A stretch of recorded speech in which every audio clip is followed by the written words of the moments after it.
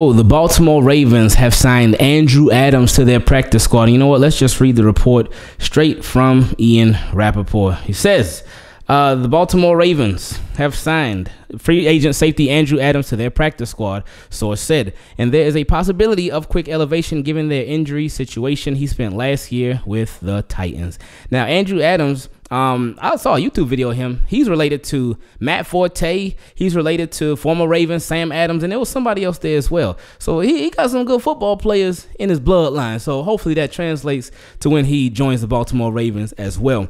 Now, a part about Ian Rappaport's tweet where he said there's a possibility of quick elevation given their injury situation.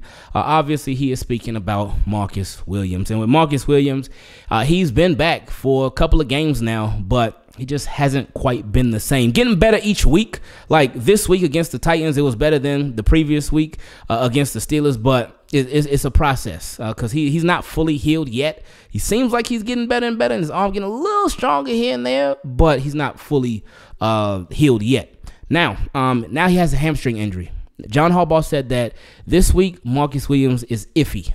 He's iffy on if he's going to play or not. If John Harbaugh saying that, I ain't expecting Marcus Williams to play. Now, this is sort of a bittersweet thing. Like, there's nothing sweet about an injury at all.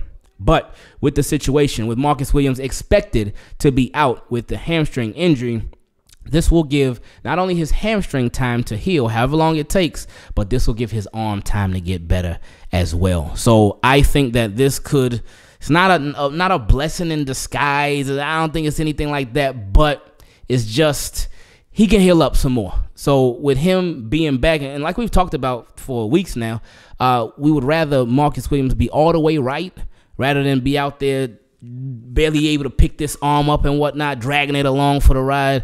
No, we need Marcus Williams out there right. We need the Marcus Williams that we love and know.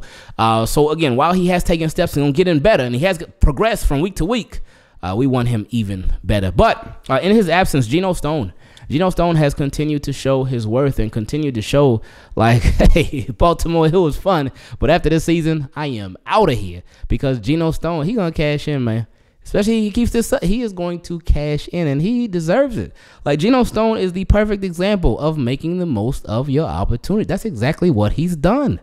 And we said this from jump, from when Marcus Williams first went out, before Geno Stone even took a snap as a starter. We said it from jump that we know Geno Stone can play. We already knew Geno Stone could play. The only thing holding him back from being an even better safety was experience. That's it. That was it.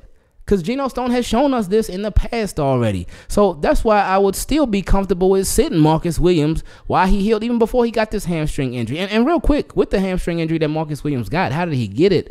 It was on the Geno Stone pick, I believe. He was going to block an offensive lineman, and his body just like banged around, and he got thrown around like a rag doll almost, and then he got hurt, and that was a wrap. So that's why the Baltimore Ravens, they signed Andrew Adams. They also have DeAndre Houston Carson on the practice squad as well. Now, with their practice squad, they added one, so they had to take one away.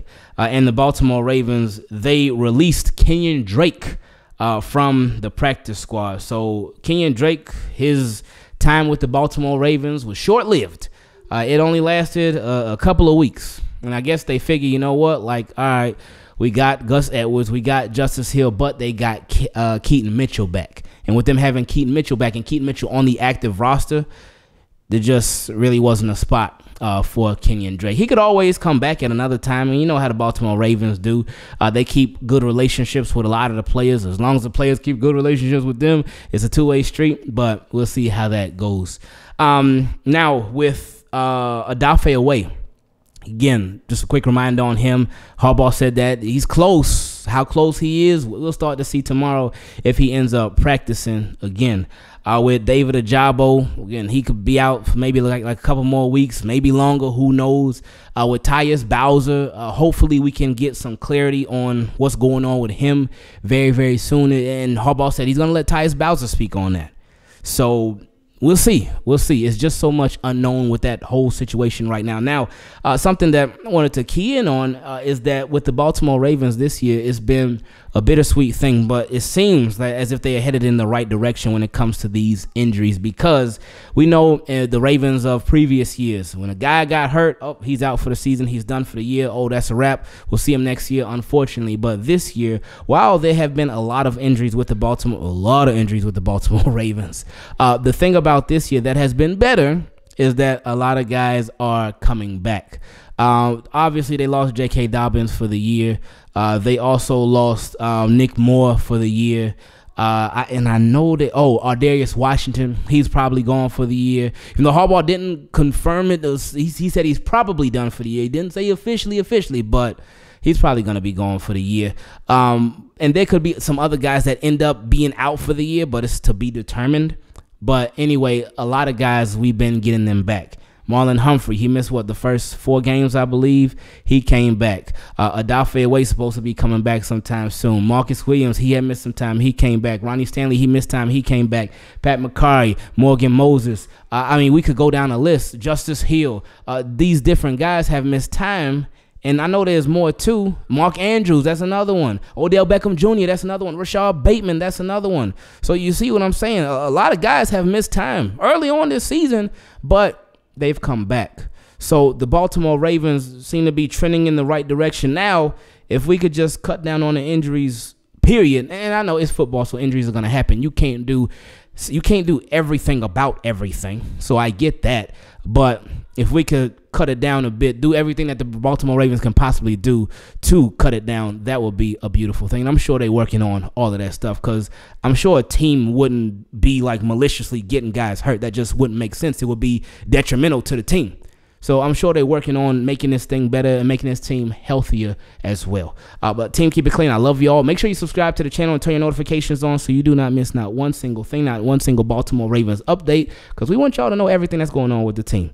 Anytime we find out something, we let y'all know. Anytime y'all find out something, y'all always let me know. So I appreciate y'all. I love y'all. I hope that your day, your evening, your night is going great. I appreciate you. We out.